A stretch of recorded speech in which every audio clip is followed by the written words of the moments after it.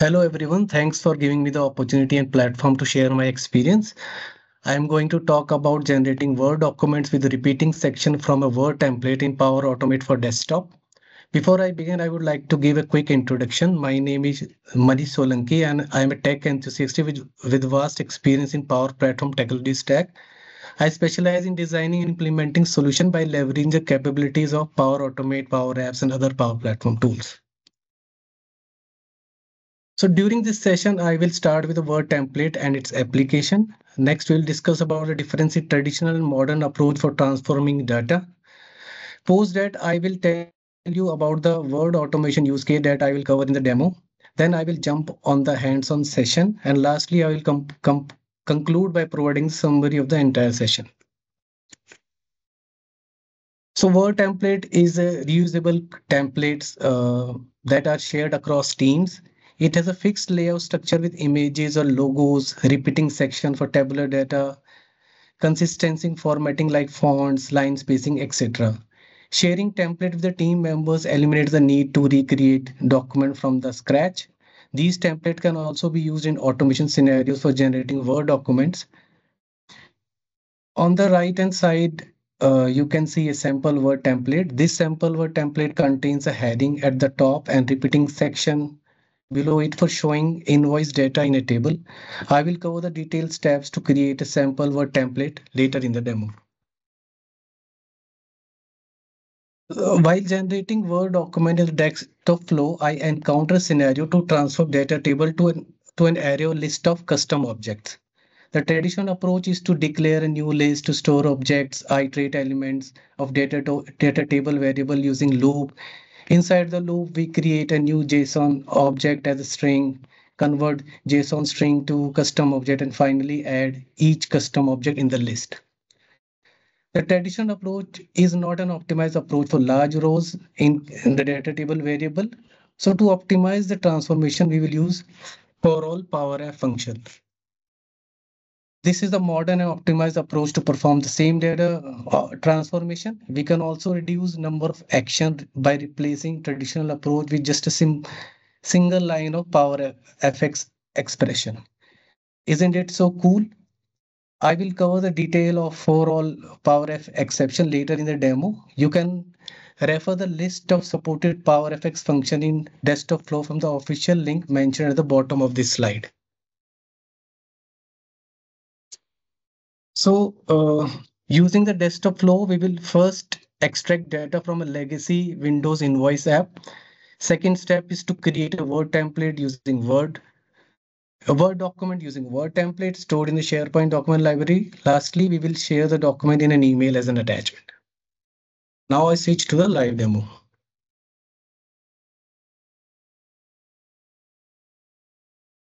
So this is the Word document. This is a new Word document. On the top, you can see a developer tab. If it is not visible, then you can go to settings, more options, customize ribbon, and you can see the developer option is enabled. So you have to enable that if you can't find that developer tab. Or if you can't find that in the right list box, then you can select from the left and you can just add and enable it. So this is required for creating a Word template. So I will start with a caption. So I will use a single line of text, plain line of content.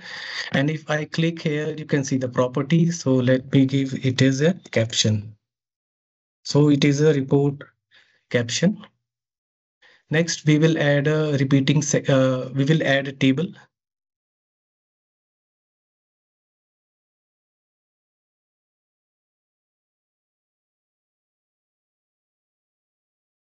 So table, we have 6 columns to fetch. So first column will be the ID, invoice ID. The next is the date of invoice, then the account name, contact email, and next is amount, And finally, we have status of each invoice item. And similarly, we have to add, single line of text for each cell values or column value. So what I will do, I will add plain text content and we'll give this property, the title, the ID. Similarly, we have this for date, property set at date, and so on for all the fields. So this is, we say, account.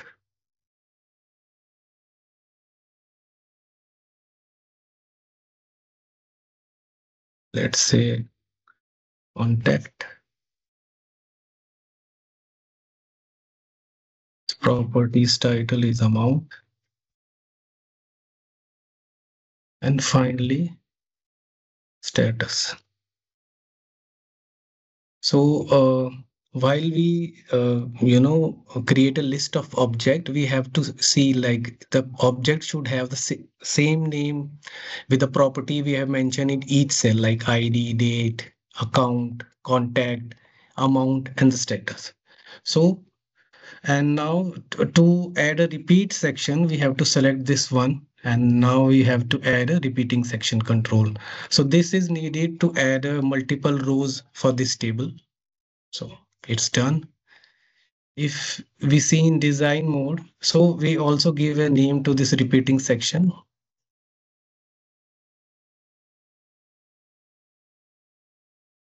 Yeah.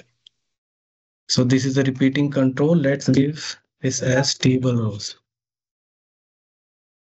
So now we have table rows as a repeating section, and all the columns are embedded in this or are included in this repeating section, like ID, date, amount, contact, and status. So let's save this flow.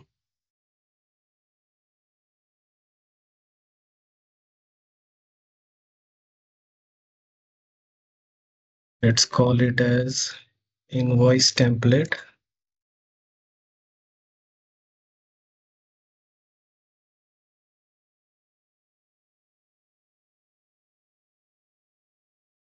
Now I will upload this, this template in a SharePoint demo site.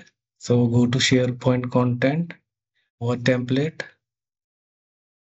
upload file.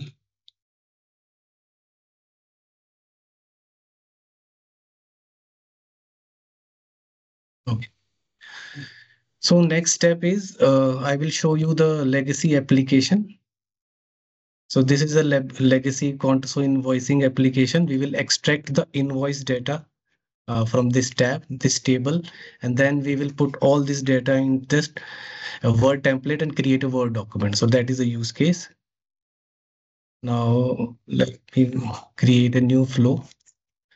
So when we create a new flow, we get an option to enable PowerFX for the desktop flow. Yes, here you are. So you should enable it because you may not able to toggle this option for an existing flow.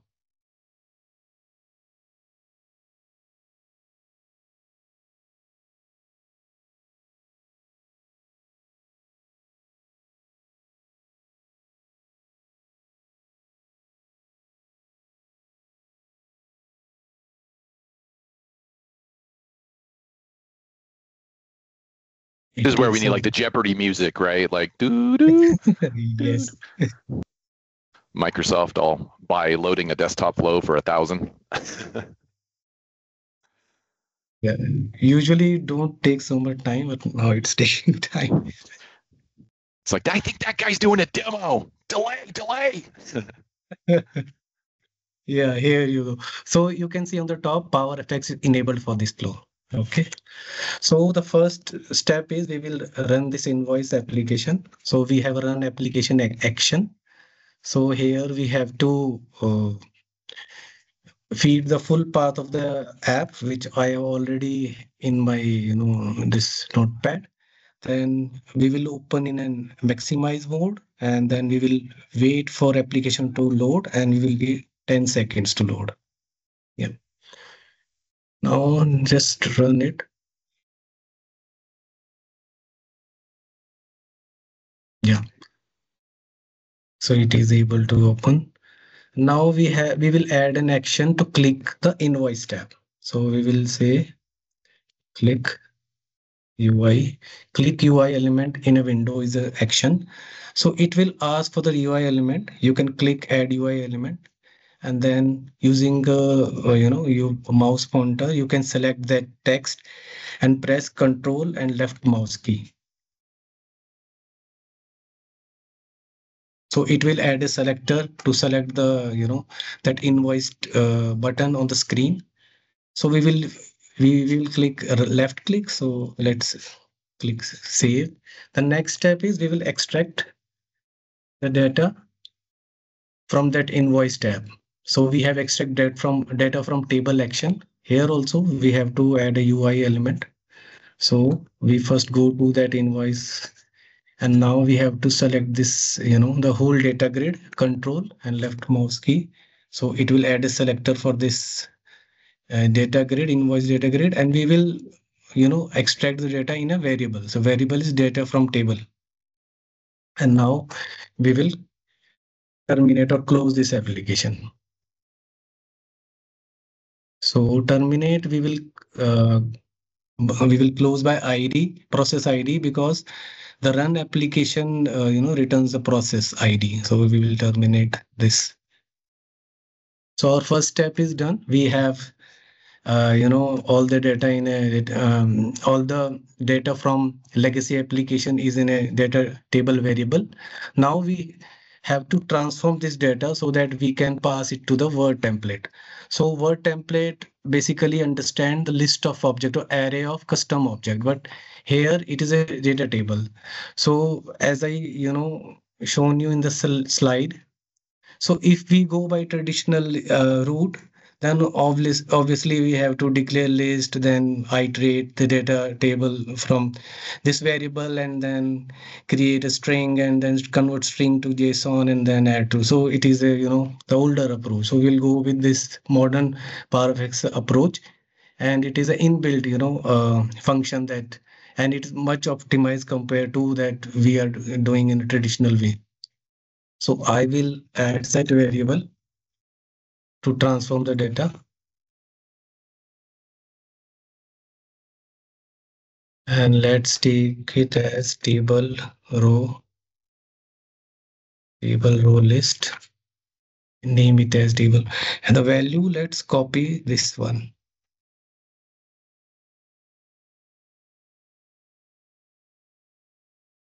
So you can see the for all will iterate all the data rows in data table, and then it create for each element, it create a custom object and add it as a list, add it in the list. So this is the inbuilt function we should use instead of traditional approach.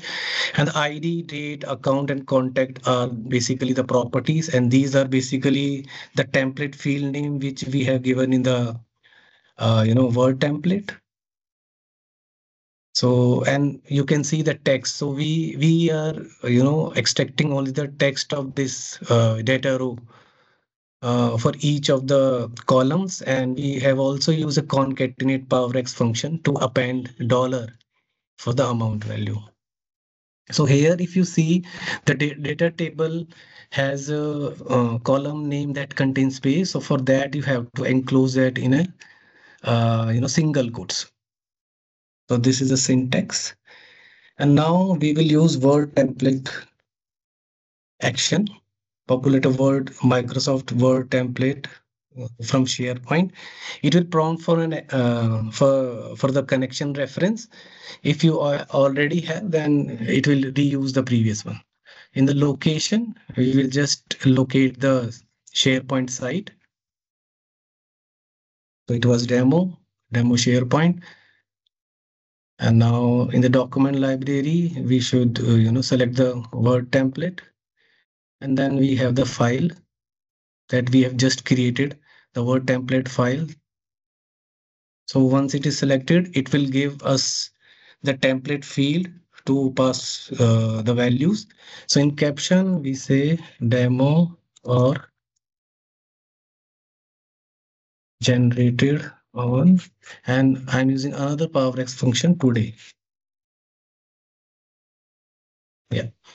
Then in table row, we just have to pass that, the variable table rows variable that we have transformed using PowerFX formula.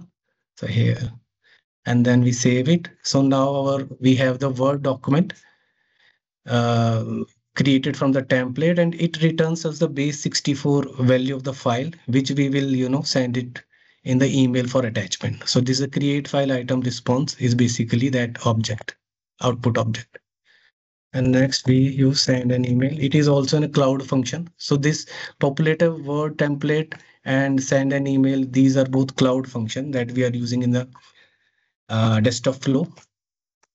I'm writing my email.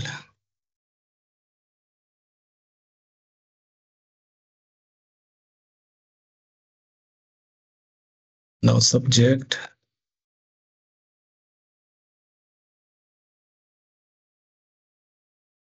Here is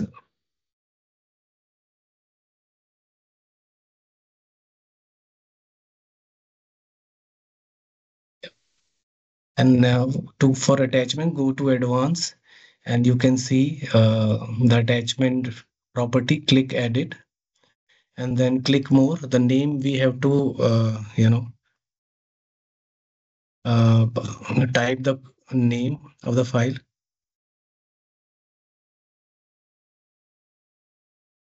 docx along with the extension, and in the content byte we will just pass the output of the Word template action. Yes. So now our flow is ready. Let me run it.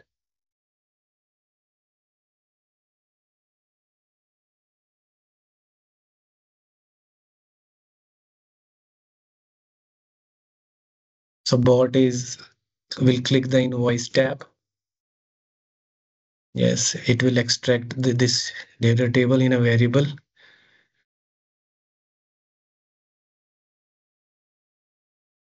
Yeah. So file is generated. It is successfully created. The Word. So before moving to the email, I will show the email, the final Word document in an email attachment. So I want to, show the transformation. So here you can see the data table. It has 25 rows with 6 columns, right? And if we see the table row list, it has a list of custom object, right? 25 custom object with a single for all, and PowerFX function, we achieve that. And each custom object has properties that are required to set the template fields. Yeah. So now I'm going back to the email.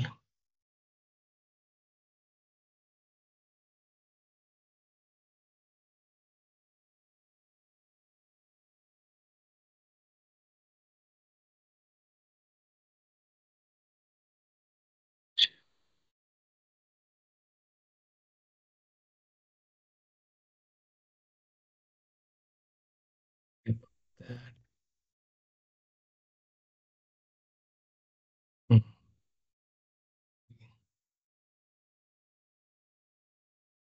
Yeah. So this is the Word document.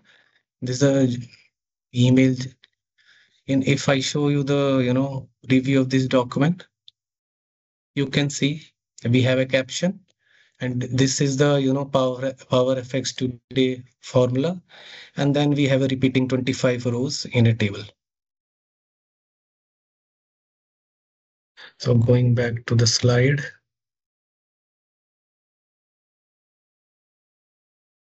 So you have seen how easily we can automate generating Word document directly in desktop flow by using PowerFX and cloud connectors like SharePoint and Outlook.